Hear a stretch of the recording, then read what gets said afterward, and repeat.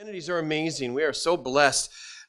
How unsearchable are his riches, Romans tells us. We can't even comprehend all the things God has done. And when you got saved, God just, boom, he did a whole bunch of things. The rest of your Christian life will be spent learning about those things, trying to figure them out. How many amazing things he did in you and what we are in Christ. That's our identity, and we'll do a couple more today. Ephesians 1. And verse 1, Paul, an apostle of Jesus Christ by the will of God, to the saints which are in Ephesus and to the faithful in Christ Jesus. Grace be unto you and peace from God our Father and from the Lord Jesus Christ. Blessed be the God and Father of our Lord Jesus Christ, who hath blessed us with all spiritual blessings in heavenly places in Christ, according as he hath chosen us in him before the foundation of the world, that we should be holy and without blame before him in love, having predestinated us unto the adoption of children by Jesus Christ to himself, according to the good pleasure of his will, to the praise of the glory of his grace, wherein he hath made us accepted in the beloved, in whom we have redemption through his blood, the forgiveness of sins, according to the riches of his grace. Let's go ahead and pray, and we'll talk about some identities God has given us. Father, we just come to you asking for your blessing, for your help. Lord, it's your word, it's your people, it's your Holy Spirit, and we know we need your help, and you want to do the work. You promise, if ye then, being evil, know how to give good gifts to your children, how much more shall your heavenly Father give the Holy Spirit to them that ask him. We pray for the Holy Spirit to move. We thank you for a refreshing service already. We think you've been able to praise you. Thank you have been able to fellowship with some good people. And of course, right now we come to the most important time, the preaching of your word. And we pray that you would speak to us, make your word relevant, and specifically in our minds and hearts, speak to us, that we would become better Christians with my voice, and help us to please have ears to hear as we preach. We ask in Jesus' name. Amen. You can be seated. This book starts off with the typical greeting. The Apostle Paul greeting the Ephesian church, the Ephesus church. The church at Ephesus was probably Paul's most important church that he started. He went back there and spent a prolonged period of time there. He placed his most important trainee, which was Timothy, over Ephesus. He did a pastor's conference there. It was a very important church to Paul.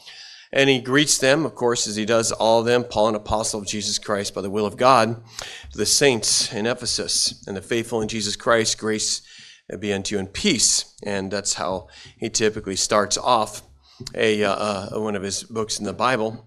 And he begins to talk about how God has blessed us with all spiritual blessings.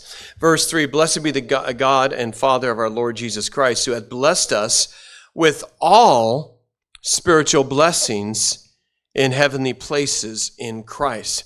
This is a super important doctrine to understand, that God has given us all we need. He's given us all spiritual blessings.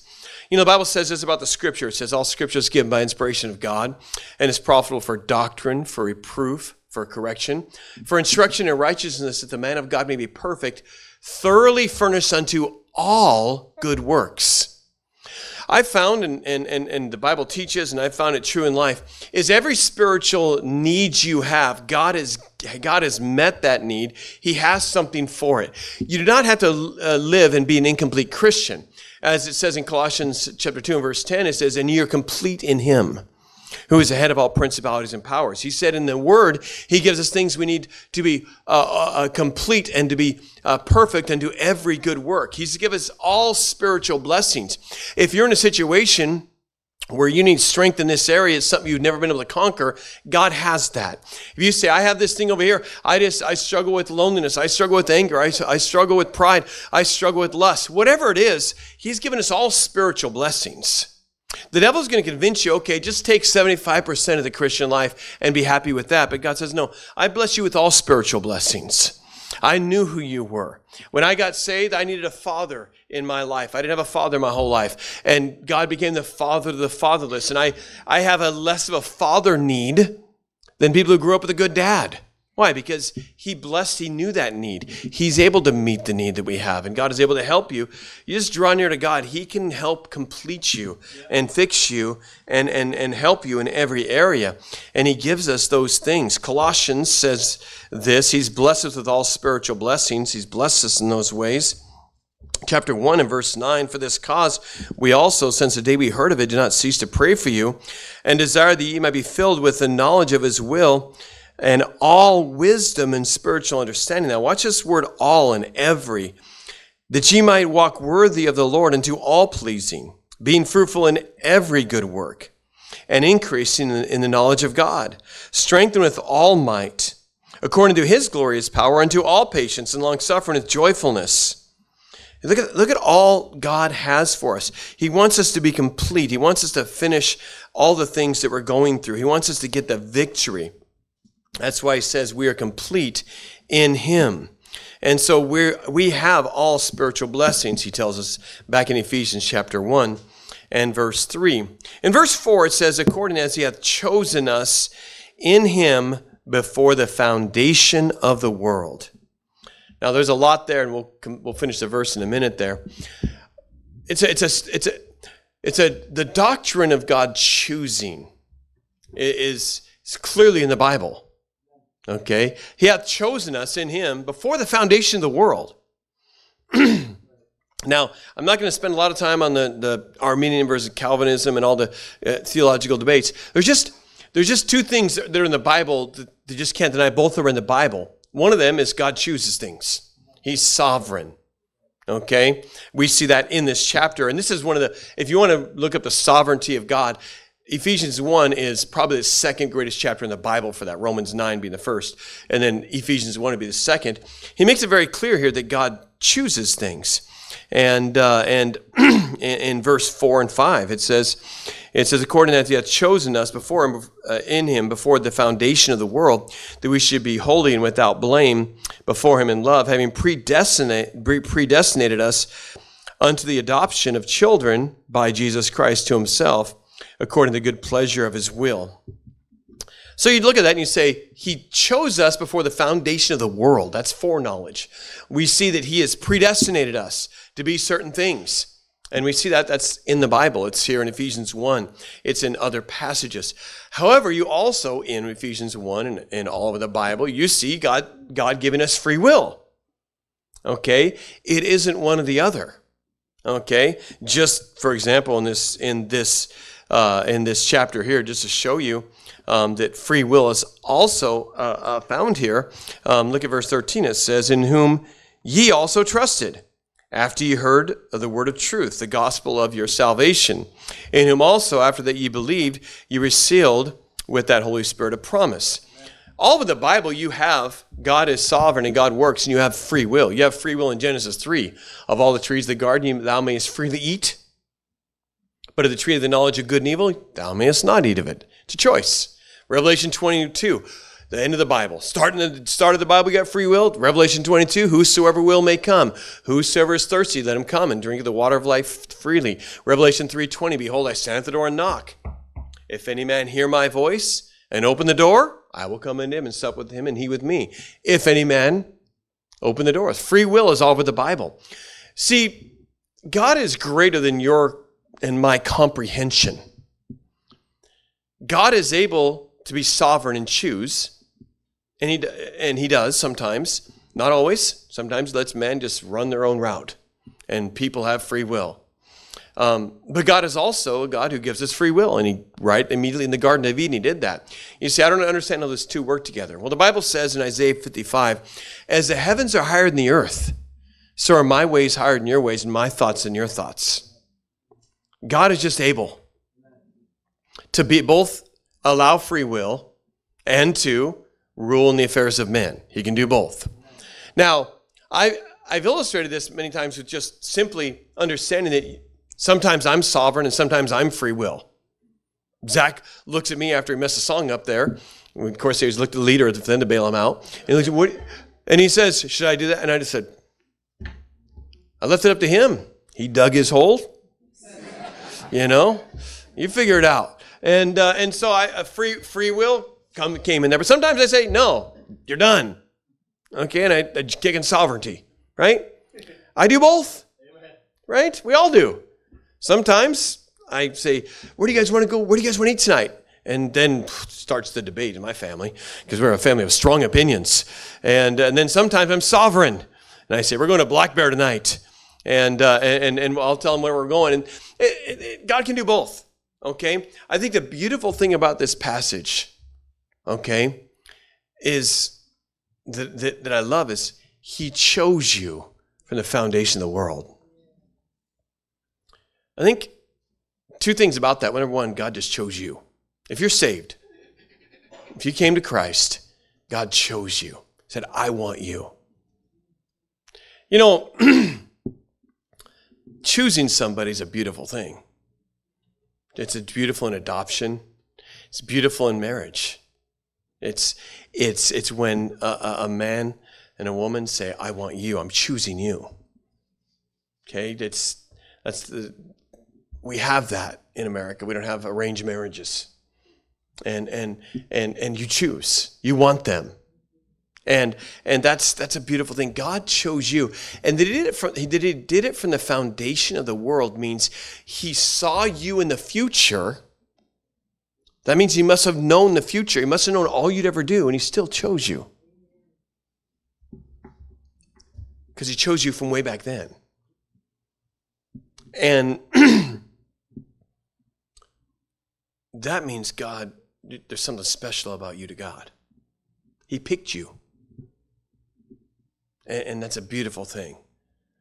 And yes, you got to say yes or no.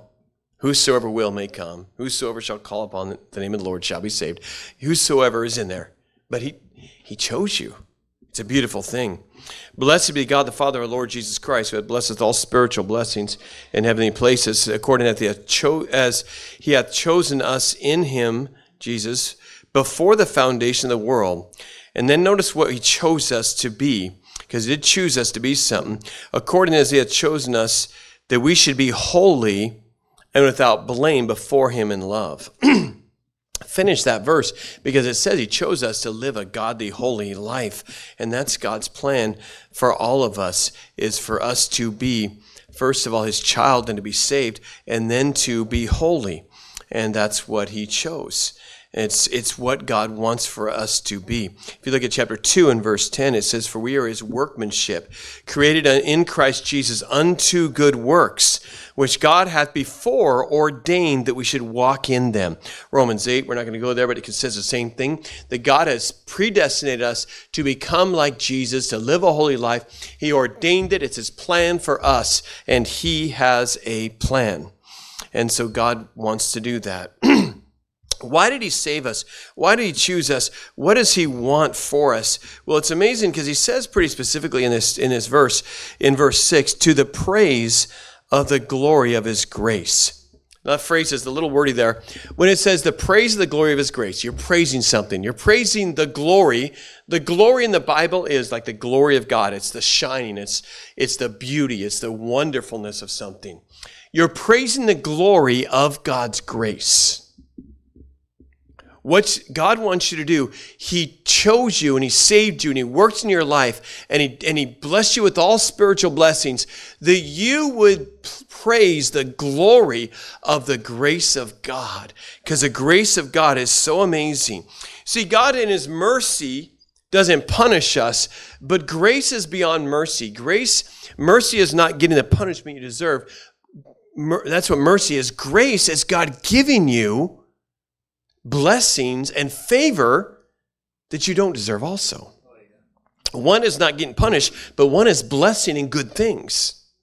And God gives you many good things. It says, we already read that, and he said, God did this so you would say, wow, God has given me grace. He has not only saved me, but he's given me spiritual blessings in heavenly places. And he's done a whole bunch of incredible things for me. And to praise his grace. Verse 12 says this again. It says that we should be to the praise of his glory, who first trusted in Christ. We're supposed to be bringing glory to God and loving on the Lord and saying something. When you sing Amazing Grace, how sweet the sound that saved a wretch like me, you are praising the glory of his grace. And that's what he wants. He saved you to make you shine and give glory to him. He's God. It's not all about you. You enjoy all the benefits. It's like if I said, hey man, I'm going to give you $1 million. I just want you to really thank me a whole bunch. That's a pretty good deal, right? And God blesses you and does all these things for you. He says, I want you to praise me. I want you to give me the glory due to my name. And so he gives you all these things and does all these things. And God's been good to us. Amen? God's just done amazing things. And if you're saved and going to heaven, you're blessed. And he's been good to us. And we should really praise him for that. And then we get to really what our first identity in Christ is, and it'll be most of the message is in verse 6, our memory verse. To the praise of the glory of his grace, wherein inside of his grace he hath made us accepted in the beloved. That is our identity in Christ. We are accepted in the beloved. As I prepared this series 9 weeks ago when he started doing it, 10 weeks ago when he started preparing it, this was going to be one of the first ones I did because it's one of the most amazing identities, but the Lord didn't have us do it until now. In his grace, he's made us accepted in the beloved. To understand, to be accepted in the beloved, the whole phrase, every word means something. But to even understand his acceptance, you have to understand how amazing that grace is. You have to understand who we really are and our position in Christ.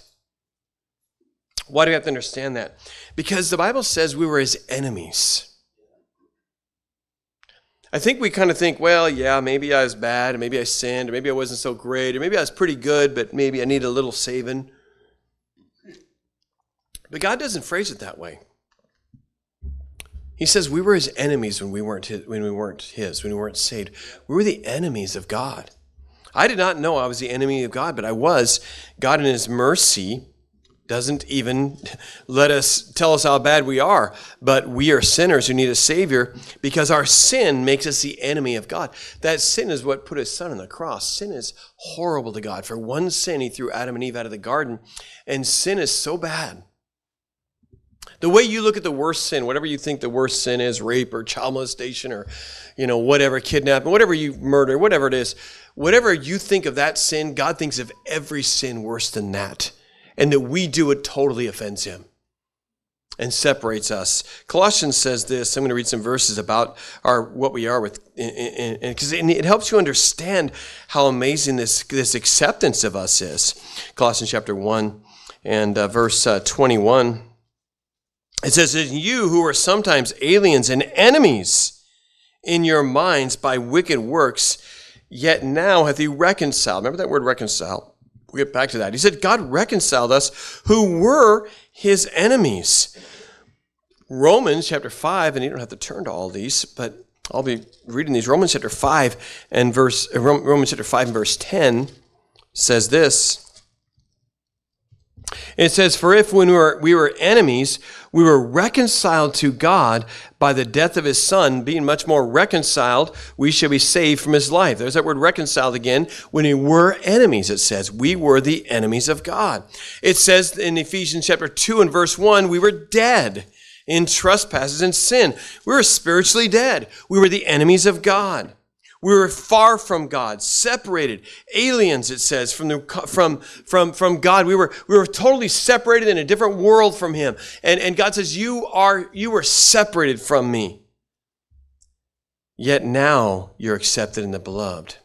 This process comes through that word reconciliation. We just read it both in Colossians 1. You hath he reconciled in Romans 5, verse 10. He reconciled. The word reconciled means to make a debt equal.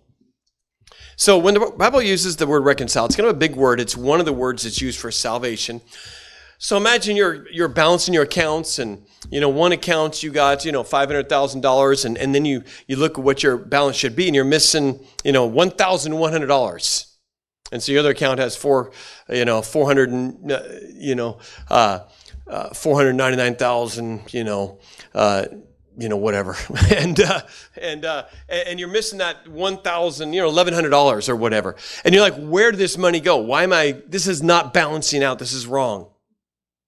So you go do a research, you call your employees in, and they said, oh, I lost that receipt. I bought a piece of machinery for the company. I didn't give the receipt. That's what it is. And so you say, go back to the company, get the receipt. You bring the receipt back, and now you plug it in the computer, and now your accounts are reconciled, right?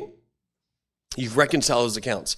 So when we sin, the Bible says we owe a sin debt, and we're out of balance. We owe a massive debt. The wages of sin is death. Christ, when he died for our sins, balanced that out. And so now we owe nothing because Jesus paid it all. He saved us to the uttermost. He washed away our sin and he's reconciled us to God. He's taken away the debt and he's balanced it out. He used a second word, which is redemption in Ephesians chapter 1 and verse 7, in whom we have redemption through his blood. So he's reconciled us from enemies to make us accepted. He's also given us redemption. Redemption is a very similar word in the Bible, the word redemption.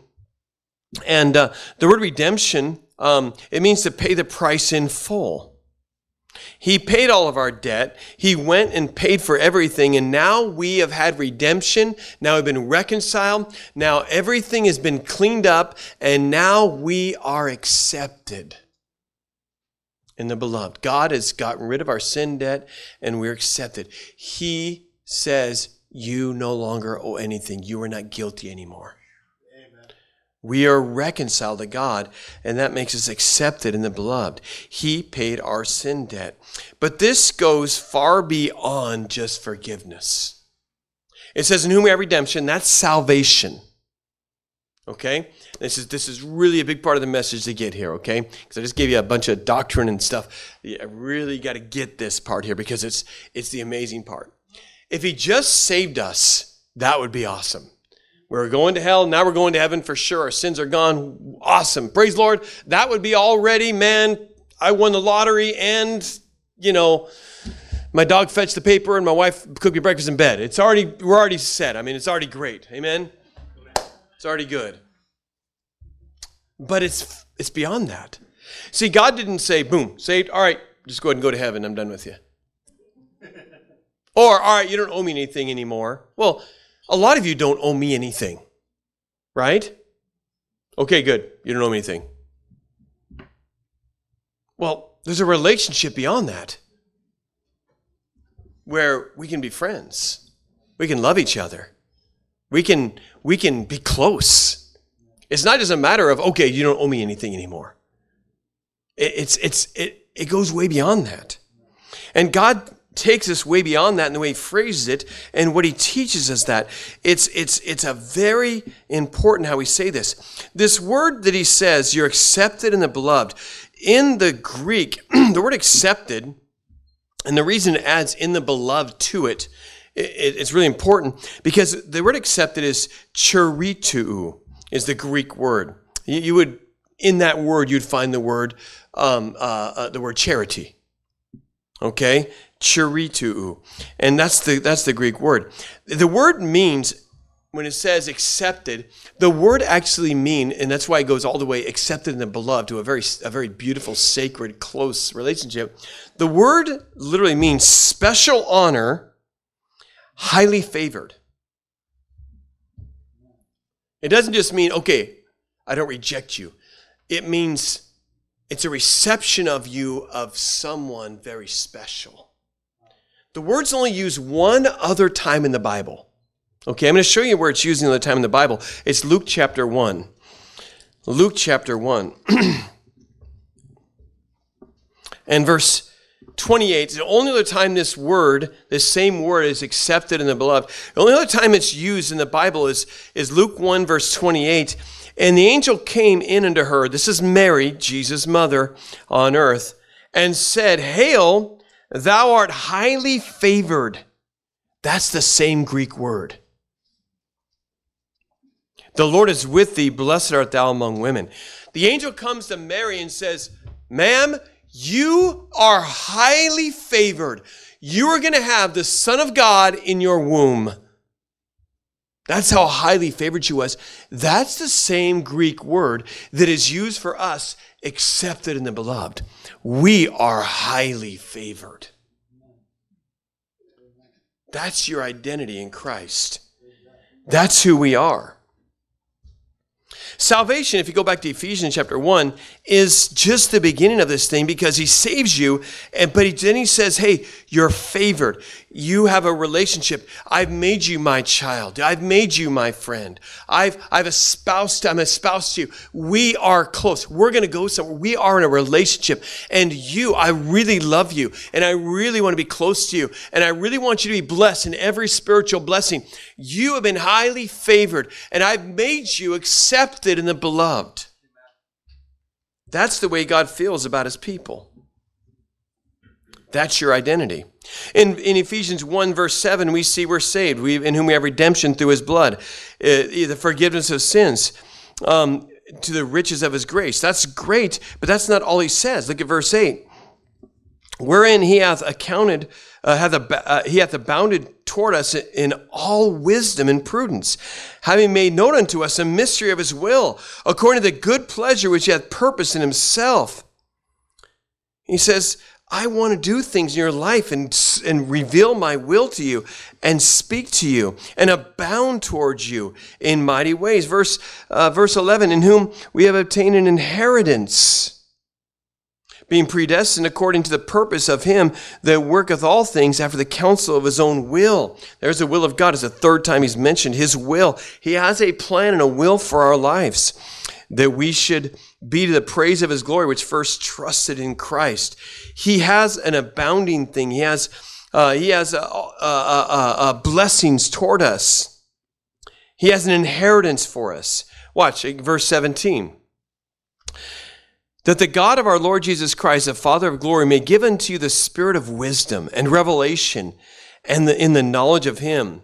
He says, I want God to speak to you and reveal things to you. The eyes of your understanding, verse 18, being enlightened, that you may know what is the hope of his calling, and what are the riches of the glory of his inheritance in the saints, and what is the exceeding greatness of his power to usward, who believe, according to the working of his mighty power, which he wrought in Christ when he raised him from the dead. He says, you got all kinds of treasures and riches and power and hope. I want your eyes open to it because you have all these riches in Christ. It's not just salvation. It's blessings and God working and God speaking and God revealing and God doing mighty things and being full of hope.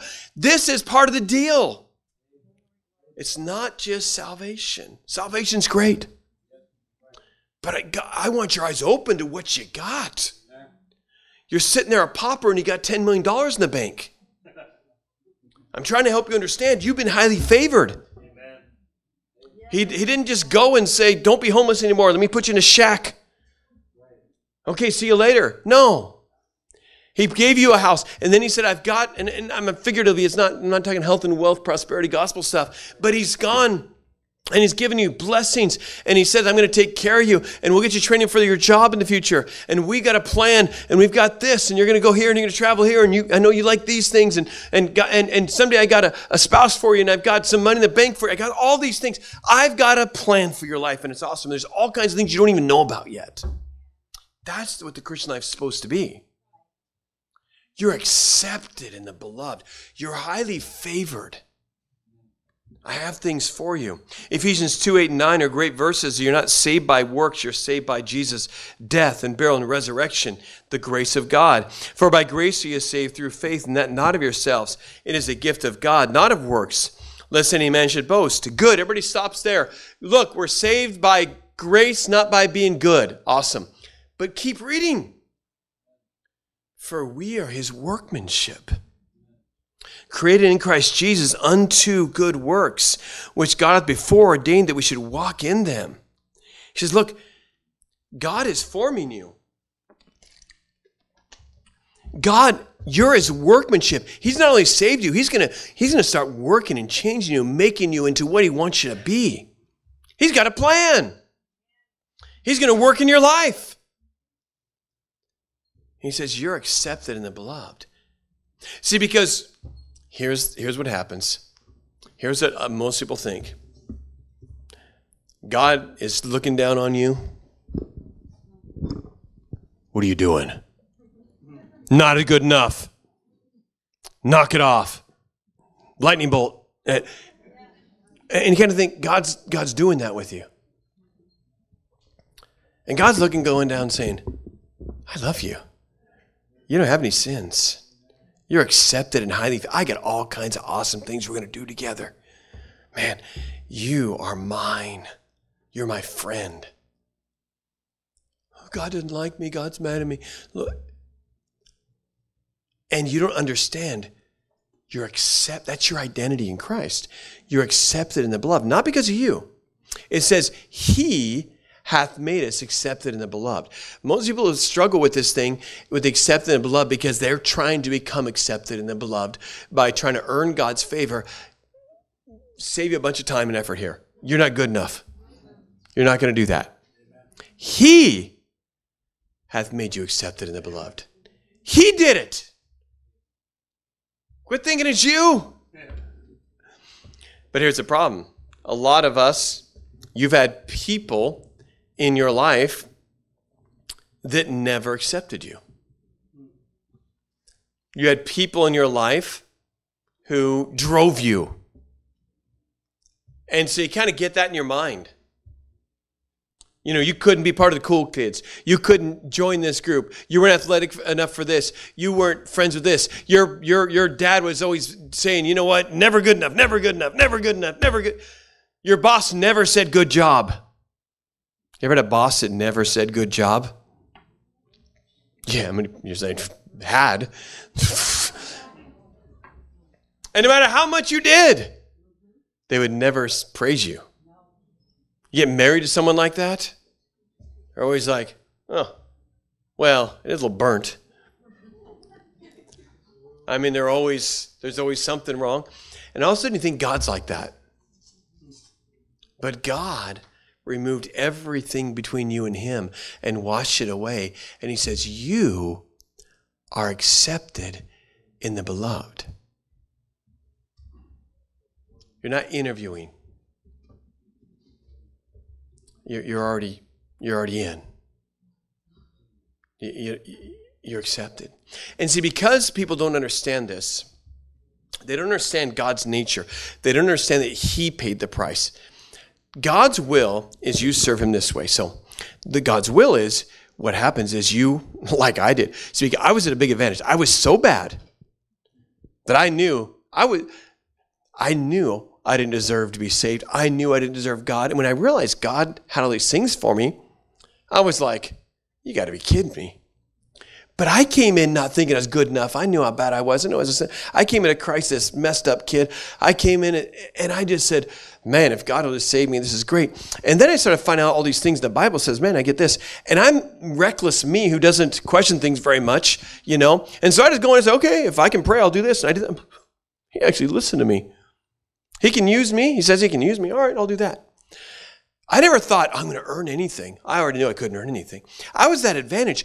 And so what I did is by nature, thankfully, praise the Lord, I fell in love with the God who is so good to me that I decided to serve him with my heart. I wasn't trying to serve him so I could get him to like me.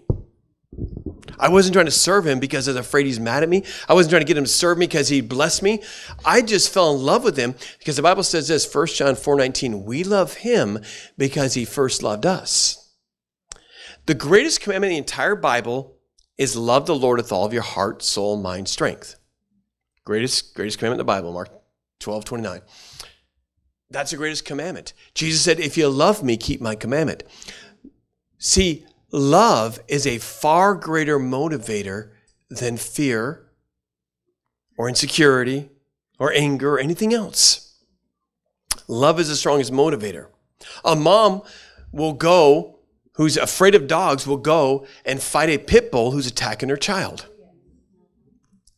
Is she afraid of the pit bull? Yes, but love is stronger than fear. And yes, you can serve God out of fear. And yes, you can serve God out of, I hope he likes me someday. You can do that. I'm just telling you, when you fall wildly in love with him, you'll be willing to die for him, doing anything he says, and it becomes a love relationship, and you love serving God. Yes, there's a boss who can drive you and push you and force you and watch you and yell at you. But you know, if you love your boss and love your job, You go to work and it's fun. And when you get the Christian life, when you realize he's accepted me, he saved me, he loves me, I'm his child. This is awesome. Lord, I can't believe it. I love you. What do you want me to do? You're not the Christian who says, how many times a week do I have to go to church? Pastor, why do I have to pray? You don't even get it. If you treated your spouse like that, how many flowers do I have to buy you for Mother's Day? It's our anniversary coming up. What is the minimum I can possibly say to you? How many times do I have to say I love you in order for you to be happy? None! She already hates you. And my uncle, I had an uncle who is super mechanical, and guys in my family are all super mechanical. And my grandpa, they wouldn't let him go to World War II. My grandpa, because they needed him in the States to keep things running here because he was exceptionally mechanical. His son is mechanical. His son liked trains, and he got a job working for GM. On the locomotives that GM made. And when they sent them all around the world, my uncle would go with them around the world, and he would train the people to take care of the trains and work with them and how to work with these things. I asked him, he's like 65. He's already very wealthy, didn't need to work anymore. I said, how much longer are you going to work? He says, you know what? I'm still a kid playing with trains. I don't need to work anymore. But he says, as soon as I don't like trains anymore, I'll quit working. But he says, I love it. They send me overseas. They pay all my expenses. He says, yeah, I love going and working on trains every day and teaching people to work on trains. It's fun. They say if you find something you like doing and get somebody to pay you for it, you'll never work another day in your life. And so when you decide to love serving God because you love him, because he's accepted you, you're in a different relationship than the Christian who's out there burdened and living in fear and frustrated and trying to be good enough to get to God, and they never get good enough, so always feel like God's mad at them. Man, you're living this all wrong. Just say, I'm not worthy of anything, but wow, he's made me accepted in the beloved, highly favored. Wow, I am a royal priesthood. God's goodness, why does God want to do? Lord, I love you. I'm going to serve you with my life. And those are the joyful Christians who nothing can stop them, who like serving God, who aren't complaining and whining all the time, who love the Lord, and they're serving gladly and willingly. Because love is the strongest motivator. He's made you accept in the beloved. Whether you believe that or not determines on how you live the Christian life. He saved you already. He just has a purpose and a plan. He wants to do great things for you. If I could illustrate it another way, let's pretend like a man has a castle and he has a kingdom, and he's in his palace, and all of a sudden any enemy army comes after him and starts attacking their castle, and boy, the king is way more powerful, and he's out there and he's watching, and there's one guy leading the whole charge, the person who's leading the enemies against them. And this guy's trying to get his people across the moat. And all of a sudden he falls in the water with his armor and he sinks. Boy, the other army scatters, and the king says to his son, the prince, hey, save him. The prince dives in the water, pulls him out, drags him into the castle. He's expecting to be killed. He says, hey, let's clean him off. Let's take him up there. He takes him up into the palace, and he takes this enemy who tried to attack him. They take him to the royal baths, give him hot water, get him new royal, beautiful clothes, take him out of there, brings him into the king's presence. The king says, hey, man, you okay? What do you mean? You're going to kill me, right? He says, no, I'm not going to kill you. All's forgiven. Actually, I just fell in love with you. I really care about you. You know what I'm going to do? I'm going to adopt you. And you're going to be in my kingdom. You're going to live in the palace. You're going to eat our food, wear our clothes. You're going to be one of my children. That's what God did to us. And The king wants him happy. The king wants him to celebrate it. The king wants this guy, this former enemy, to talk about how wonderful the king is. The king wants him to be close to him. The king wants him to be blessed, and he has a plan for him, and all these things. And our king has a plan and blessings for us, and he hath made us accepted in the beloved. And you've got to believe that and return the love toward him. It's what he wants. He has a plan. He wants to work in your life. But because people don't believe in their identity, because they think... How many of you had a driver somewhere in your life? They just drove you. You never did good enough. It was a mom, a dad. It was a boss. It was a teacher. It was somebody a coach. They never said good job. Who had that in your life? How many of you had that? A pastor, and it's frustrating, isn't it? God's not that. He's made you accepted in the beloved. Start there. Take a big breath and say, God loves me. He's accepted me with all I am. I'm accepted in the beloved. You know what? He doesn't force me to serve him. He says, if you love me, keep my commandments. And I'm going to serve him because I love him. Pastor's not going to have to tell me to do stuff. Pastor's not going to have to be on my case. I love God. I love God. You're accepted in the beloved. Remember, he did this, not you. He hath made us accepted in the beloved. You cannot earn your way to please a holy God who's never even beheld iniquity. And sin is something outrageous. You're never going to be where God says, wow, you're amazing. I'm so lucky to have you. It's not going to happen. He did it. Jesus paid it all. Amen. Celebrated. Love him because of it. That's the Christian life. Salvation is through Christ. Service is because you choose to love him. And he's got a plan. And he's got everything you need to make that victorious life. He's got it all. Amen? Amen. Now look at the person next to you and say, I'm accepted in the beloved. Because you are. Amen? Amen. I'm going to do one more. I'm going to squeeze it in. You ready? Quickly. One more identity in Christ. We're in Ephesians chapter 2, verse 17. A lot of you relate to this. Ephesians 2, verse 17. And came and preached unto you, which were afar off. That's what we were from God. And to them that are made nigh. That for through him we both have access by one Spirit unto the Father. Praise the Lord. Access who were far off before. Now therefore, ye are no more strangers and foreigners, but fellow citizens with the saints and of the household of God. Amen. So, our second identity today, it's just going to be a quick one, is you're a citizen of heaven. A citizen of heaven. I don't think I ever would have understood this thing at all if I haven't traveled so much. And if I didn't have a church full of so many immigrants. All the time we're dealing with immigration things in our church. We have things right now. We have some Haitian kids who are trying to get back their parents who are in America and trying to get them out of the danger there. We're getting people from Congo and the Philippines that come here and do ministry. And we have people in our church who are at every level of immigration, from don't ask what their level of immigration is, to all the way to people in our church who are green card and people who are almost ready to become citizens. We just have the diversity in our church all the time. And so people tell me everything. People always tell me about everything. I don't know why. They just tell me everything about their life, and they'll tell me if they're illegal or if they're whatever. And if I went and talked to police of all the people that I deal with, man, I could feel RJC down there, and so.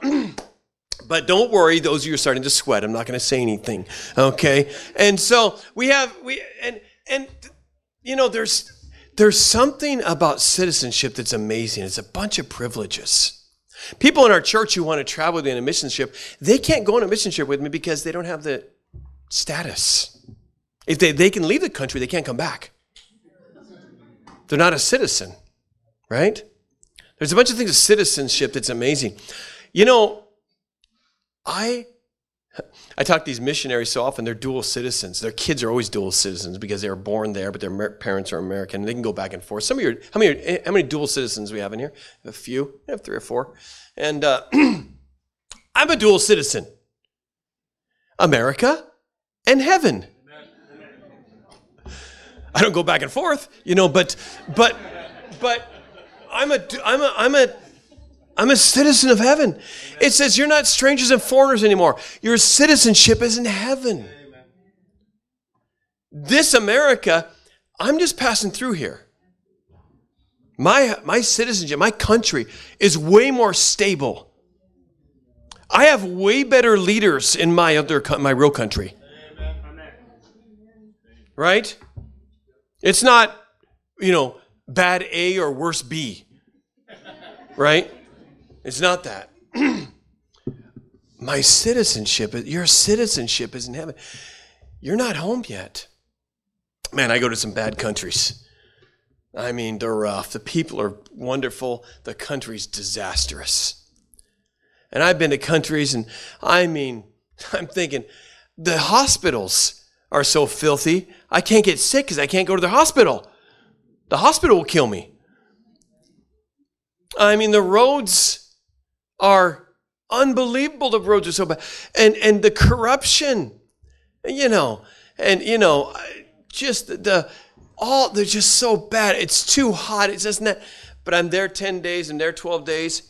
And many times if I've flown into some airport, I land in Miami, I land in Dallas, Fort Worth, I land in Seattle or San Francisco or where I'm coming from. And I come back in America and I just about get on the ground and kiss the ground when I get in that airport. Thank God for America. Those other countries, I can't say certain things there. You're really careful. They're monitoring your internet. They block all kinds of things. They can arrest me if they find out what I'm doing. I can get kidnapped at any time. I mean, I'm just in all kinds of danger. And I just go back and I say, man, America's awesome. Let me tell you, heaven. That's what I'm going to think about America. Goodness, get me out of this mess. Because heaven's perfect. Your citizenship's in heaven. I'm going to read just several verses and finish up. 2 Peter. Let me fly. 1 Peter. You're a citizen of heaven. That's your identity in Christ. It's already settled. The reservation, it says in 1 Peter 1:4, is reserved in heaven for you. 1 Peter chapter 2 and verse 11 says, Dearly beloved, I beseech you as strangers and pilgrims, abstain from fleshly lusts which war against your soul. Strangers and pilgrims, those are fascinating words. The word stranger is the word xenos. We get the word xenophobe and things from that. It means someone who's different. It's a guest who is novel. That's what that word means when it says we're strangers. It's like, you can go to Seattle and you can look around, you can see people from every race and they're probably born here. We're so diverse. But then you see somebody and you say, just because the way they're dressed or something about their bearing or something about their color or something, you're just going, they just got here. Or they're just visiting. You might see a Saudi prince and the Saudi prince has his guards around him and he's dressed that way and all the royalty and he comes in his private jet and you say, this isn't his country, he's just visiting. The Bible says that's what we are in this world. We're guests that are kind of different. That's what we are. We're strangers. We're just people who are doing some business here, which is reaching the world, glorifying God. Then we're going home. And then it says we're pilgrims. The word pilgrim, it means a resident foreigner. You're never going to be a citizen of that country. You're just visiting it. You're known there, but you're different. That's what we are in this world. Philippians chapter 3, verse 20 says, "For our conversation is in heaven." That word is it starts with the word politico, and which means it's your citizenship. This world and its system is just a temporary thing we're dealing with. Our citizenship and our permanent residency is in heaven. 2 Peter chapter 3, verse 10. It says this, "But the day of the Lord will come as a thief in the night, in which the heavens shall pass away with a great noise, and the elements shall melt with fervent heat, and the earth also, and the works that are therein shall be burnt up. Seeing then that all these things shall be dissolved, what manner of persons ought you to be in all manner of conversation and godliness, looking for and hastening unto the coming of the day of God, wherein the heavens being on fire shall be dissolved, and the elements shall melt with fervent heat." It says, look, you should live for the next world because this world's going to all burn up.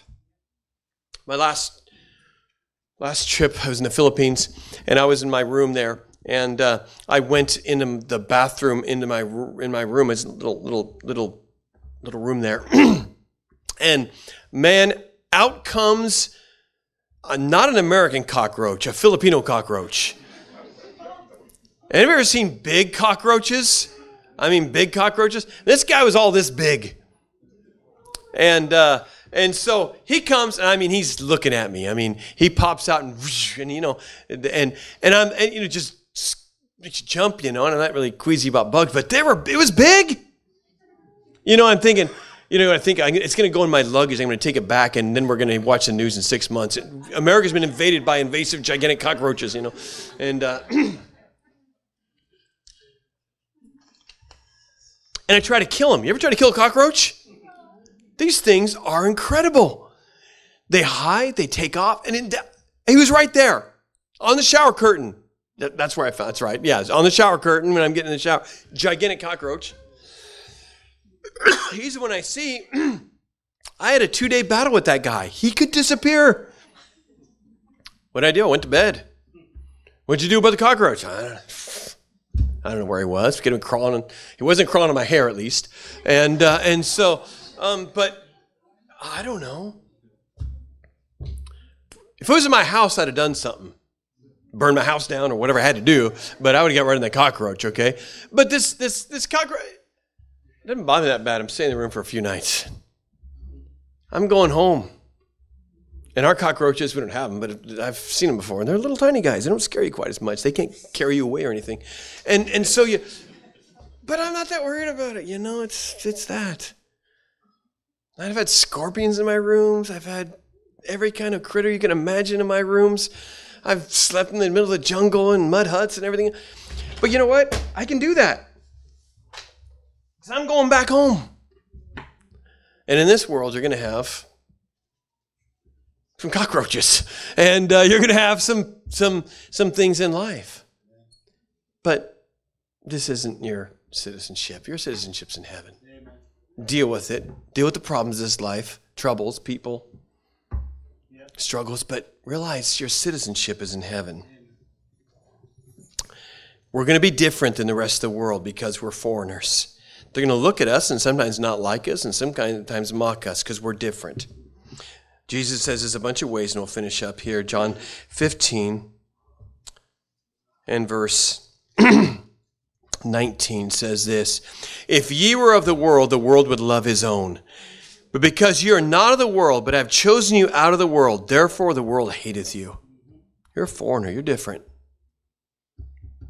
People would never be allowed to have racism against a foreigner and be accepted, but they can do it against Christians, against godly Christians. Even some Christians will do that. Lukewarm Christians do not like on fire Christians.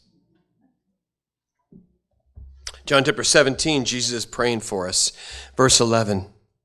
And now I am no more in the world, but these are in the world. And I come to thee, Holy Father, keep through thine own name those whom thou hast given me, that they may be one as we are one. Jesus praying for us. Verse 14, I have given them thy word, and the world hateth them, because they are not of the world, even as I am not of the world.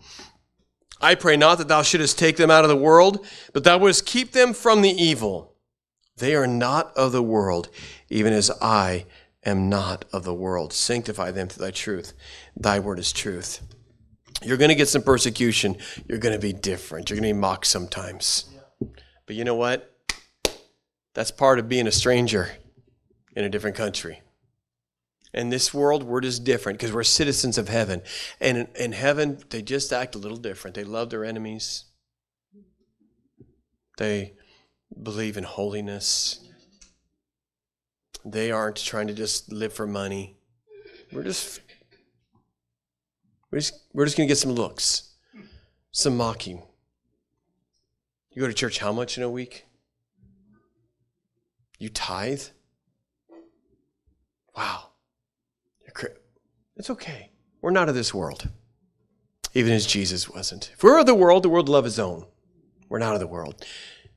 But your identity is different, and that's okay. Rocks are all the same. Diamonds are more rare. and precious. Amen? And let's make sure we realize we're blessed to be citizens of heaven. And we are accepted in the beloved. Let's pray. Father, thank you for the chance to preach your word today. Lord, these identities are wonderful. We could talk about them for so long. And we just pray, Lord, as we have both of them, we kind of had to hurry a little bit. I pray that you helped us to grasp them. I pray some people who now know they're accepted in the beloved would celebrate that and serve you in love and enjoy. Yes, they would have holiness. Yes, they would strive to become a godly Christian and live in victory. But really, they would just do it because they already accepted and they love you back. We love him because he first loved us. And others, maybe that are too comfortable with this world and living worldly, would realize their identity is different.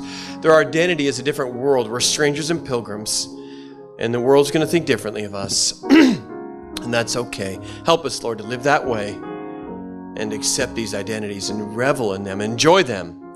If somebody's not saved today, may they come to Jesus, and we thank you for these truths. In Jesus' name.